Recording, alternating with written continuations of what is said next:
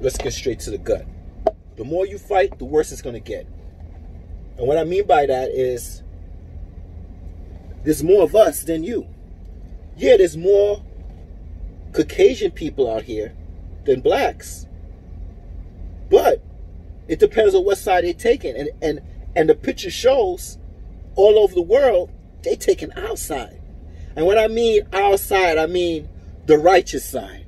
And when I mean the righteous side, I don't mean this color. I just mean what stand up for what's right. What stand up for what's right. Because you got good white people and you got racist white people. Y'all racist white people, or whoever the fuck is racist, y'all got to get the fuck up out of here. And it's happening. And it's happening. And it's showing. Everybody's taking the red pill. They've been quarantined. God bless George Floyd. But what's going on, it stands for something. And I feel this protest needs to go on forever. Do not stop. Don't let go. Don't get interrupted. There's no sports. There's no nothing to interrupt the people's mind. They have been woken up. They've been woken up. They took the red pill and they see what's going on here. So, whatever you want to do, you racist idiots, we are the majority. You are now becoming the minority, the so-called minority. Yes, you are. Because we have other races standing up for us, right? Guess what? They've been said. They did statistics. They said in a certain year, the majority of people are going to be mixed in the United States. You lost. And guess what? The more you fucking lash out, because you know racist people cannot hold their temper. And that's why in this protest, you see more of them. When we push, they get heated. They can't hold their temper because they're racist. And it has so much built up anger, right? Individually, they could do their little thing here, there, all over the United States. But when everybody's pushing at the same time, they're getting hot in the head and they exploded. They exploded. So in this protest around the world too, expect to see the racist people explode, and you're going to see incidents going on all over the world, all over the United States, but flush them out. Flush them out. All at one time. Not individual time, all on the same damn time if it have to be so. Okay? Because guess what? All the people is on the same time now. Everybody's on the same time now. And that's what I like. So go ahead, make things worse. And for those people, listen, there was a bill passed by the House. I'm going to talk, all right, but you could get it, right? It got passed. It's been sitting there, Memorial Weekend, for the eliminators. What aligns with eliminators, right? I'm just going to play around here with this, right? Because I don't want this shit shut down. The bill been there. Memorial Weekend, they went on vacation. All of a sudden, now they're going to go on recess. Man, they don't even want to pass a lynch. They don't even want to pass this to abolish lynching. Yo, let me tell you something, man. Let me tell you something right now. They could play as hardball they want. The more they play hardball, the worse it is for them. You see Christopher Columbus roll his ass in the river. You see all these statues, right? This is a sign of people's eyes waking up. So there's a bill. And listen, I'm not Democratic. And like I said, I'm not Democratic. I'm not Republican. But I do see views on both sides that I understand a little here and a little there. And I feel that sometimes this might work. But I'm an independent thinker. But guess what? The People's Care Act been there, right? They've been passed on that House. The eliminators don't want to do anything to do it. Okay, you don't want to do anything. They're sitting on it. You know why they're sitting on it? Because they have an agenda. They have an agenda. And the way this is my opinion, like I pass gas. It's just an opinion, like I said, right? Like I always said. the way I see it, if I was the eliminators, well, let me put my thinking cap and let me sit down here in the eliminator seat. I see a virus, a coronavirus, and I'll never forget. Like I keep saying, don't you ever forget what this guy said on the eliminator side, Mr. Mitch McConnell from Kentucky, and this shit ain't finger licking good at all. He said, I am not bailing out blue states. So read between the lines. Remember, I always say read between the lines. These eliminators sit back and say, well, we got a virus. This is an opportunity to get rid of them. This is a great opportunity to get rid of them. If we could get rid of all these people, well, we don't have to help put certain things in bills to help people, give them food. You know, we don't have to get all that. We could just let them all wipe out. Let's just get them out. Yeah, we're going to have some good people that's on our side. They're going to get eliminated too. But it's for the cause. It's for the cause. So I already see the big picture. It's rich against poor and middle class. That's it. That's it. And who is the poor? Majority blacks. Well, a lot of whites too. All right? Don't let it twist it. Yeah, a lot of whites too. Right? So, like I said, in this protest, we have a lot of mixed people in the protests. That's protesting for the right, for the being righteous. Okay? At the end of the day, it's what you stand for morally. That's what we fighting for at the end of the day. What you fight for morally. Or you on the evil side or you on the good side. Shit. Alright? And these eliminators, they gotta go, man. They gotta go. That bill been sitting there. And let me get you to understand something. All right, like I said, I'm not a Democrat, but Democrats, when you made that People Care Act, you could have took out some of that cannabis shit. You know, you don't give the eliminators a reason to hold shit, just leaving shit there for them not to do anything. Sorry, I'm not very articulate. I keep telling you that, all right? I don't have all the big words, okay? But I'm going to keep it simple.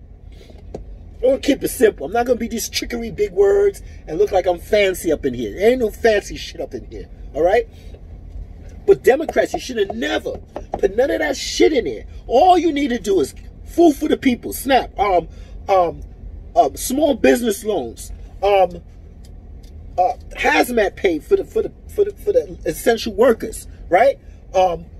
Money for the local governments and for police officers, EMT, the nurses, the doctors, just enough to cover them, to let them do their job. I ain't saying bonuses. I'm saying let them do their job. Okay? Yes, essential workers are going to get what they deserve in this pandemic for that hazmat pay. That's the only thing. But you have to have these things to keep them afloat. Pass the fucking bill.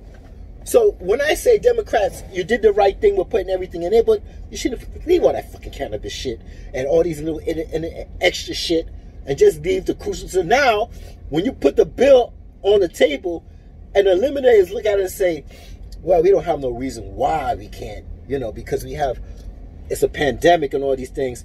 But see, you don't give them a reason. So now, when they don't give them a reason and they eliminate the bill and say, well, we're not going to pass it, well, it shows more of the fuckery on their side.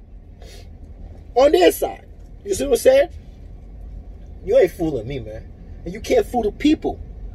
We are changing history. We are knocking the wall down. Yeah, we're knocking the wall down. We are changing history. And we got to stay this way, man. We got to stay this way. We cannot let up. We got to put our fucking foot, our knee on their neck. And I don't care how long. I hope this protest go on forever. If I have to.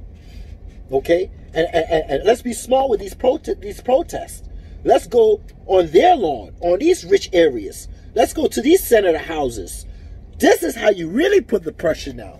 We did our own community now stuff. But now, It's time to go to their areas and put the pressure. Okay? I don't get it. We need stimulus. It's time to protest. We need stimulus. We need stimulus. We need stimulus. You get what I'm saying? Okay? All this fuckery about opening up. What happened now? What happened now? Everybody fucking open up. Yeah? Everybody fucking open up. Now look at the statistics of everybody in the South. And look at how up in the North where we are, we had our numbers low. We had our number, and I said we had our numbers low. We still got our numbers low, yes? But after the protest, we don't know where it's going to be. It's not the protest fault. It's never the protest fault, because it's about meaning. It's about meaning and a cause. For all those brothers and sisters or anybody of color that got fucked up by the cops, basically, okay? Native Americans, y'all all know what I'm talking about too, all right? So listen, I ain't trying to hear that. Y'all wanna protest about opening up. Okay, your cunt is open now. Your cunt is open now. Look what happened now. Everybody getting affected. Everybody's getting affected, right? In the South. They didn't want to listen to the people up in North. They didn't want to take their advice. Not to say the North is all right, but you learn for example. Just like how we learn from other countries' example when they open up too early. Or they thought they had this shit under control. What happened? Well, they had to shut shit down. And I keep telling people, these politicians, no matter what they say and try to reinvent everything, this coronavirus is going to kick them in the ass. Yeah, there's something good out of this coronavirus. Don't get me wrong. A lot of people dying, families dying and everything. But at the same time, it's Verona against politicians. And Verona's winning, man. Verona's winning, man. Okay? Because at the end of the day, you could say one thing, but guess who the boss is? Axe. Hospitals. I work at a hospital. And I see it. I don't care what nobody say, man. I see these bodies hitting the floor. I see these bodies hitting the floor. In the peak, up here north in New York, Brooklyn, in the peak, motherfucker, there was 4 or 5 trailers here. There was 2 trailers there, 4 trailers there. I'm seeing them getting rolled in. I'm seeing empty stretches rolled out to get more to roll back in. Don't play with me. Don't play with me. I don't care about your conspiracy. There's a conspiracy for everything. I understand that. But don't tell me that my eyes is lying and I'm lying to you. Nah, it ain't gonna happen, man. Oh, you're gonna tell me in those stretchers with those bodies that have white things, it's not real too? Get the fuck out of here, man. Get the fuck out of here, man. So now what's happening? They didn't want to look at how North was dealing with it. Listen, Andrew Cuomo said this. I'm just gonna lay down the facts. That's it. I can't arrest you for not having a mask on. I can just tell you the facts. And if the New York want to get along, to get in, to fit in, and they did. And the peak was going up, and it started here, then it went up, then it went back down, and it's back where it is. And we don't know in the next 2 weeks what's going to happen with this protest. If that's like an incubation time, 2 or 3 weeks, if it's going to go raise up.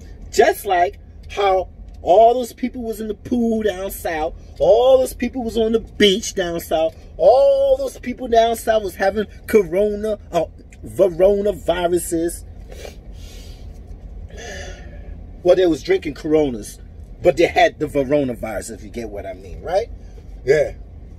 Now all of a sudden, 2 weeks went by, everybody was in la la and thought everything was going to be all peaches and cream. Everything was going to be so fucking dandy, right? Now look at it. Look what's going on in Florida. Look what's going on in these areas now. That everything was so fucking dandy. So fucking Dixie. Yeah, all right. Well, like I said, who's the boss? The hospitals. And when those ICU beds, intensive care unit beds, go all the way up, and they say, listen, we can't do this. You know what's going to happen? Shut down. Simple as that. I don't give a fuck what a politician could say. I don't give a fuck what they got to say. Actions speak louder than words, bro. When those ICU beds are full, and you see all these, and damn, God bless God, Florida. Oh my gosh, That's the state of all the elderly people. Man, I feel sorry for human nature. I feel so sorry for some people, because some people, so including me, have to feel to learn. Some people get it quick, some people don't. Okay? Some people get it quicker than others, and some people don't. So, yeah, I'm mad at people in the South. They didn't want to listen, right? In some areas, they didn't want to listen. They want to reopen fast and shit like that. But listen, I'm going to end this like this.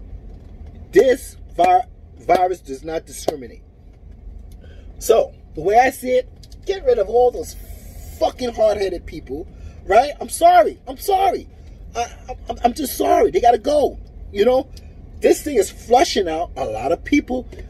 And guess what? When I mean flushing out, I mean people that is hard-headed and didn't understand. But guess what? It's also flushing people with common sense and innocent people too. So you got hard-headed people that didn't want to listen. They go home and they give it to their poor, innocent. Man, I don't know how to explain it. But at the end of the day, the strong will survive. I ain't talking about muscles. I'm talking about internally. The strong will survive. And let me tell you something. They won't. They so fucking hard-headed. They wrong and strong. They're going to stay open. They're going to push to stay open.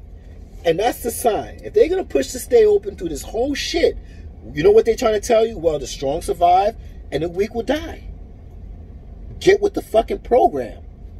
That's the answer you're going to get if these people are going to stay open while ICU beds are full, hospital beds are full down there in those areas that didn't want to listen in the first place and then believed it was a virus or whatever. That's what's going to happen. And that's the end of it. It's human nature. The strong will survive. The weak will pass away. That includes my family. It might even include me. If I've died tomorrow from this shit, well, I'm here telling you, I wasn't strong enough. You know what I'm saying? It hurts. It hurts. Same thing with my family. It will hurt me. But life will go on. And that's what they're going to tell people. Well, not tell, they're going to show people, well, oh man, money, virus, politics. Listen, life's going to go on. And it's so sad. It's so sad because if everybody was doing what they're supposed to do, where they had the peak up here and they got it down, that's the example right there. So whatever happens in New York or wherever, all the protests around the world, and everybody, and it just starts to spread. It just starts to spread. At least we knew that New York, the home of the brave, where shit, everything goes down here in New York, was here and it went up. And we, the people in New York, was strong enough individually to stand together and get that shit down. Well, that's the example. That's the example. And there's people that doesn't want to stick together and do their own thing. So, hey, it is what it is. And this is how I feel. But at the end of the day, it's righteous people of whatever color you are fighting against the evil people. That's it. And it's always going to go down like that. It's always going to. I'm sorry I'm not articulate and make it sound so pretty and I sound simple as fuck. But that's it. That's the way I see it. That's the way I see it.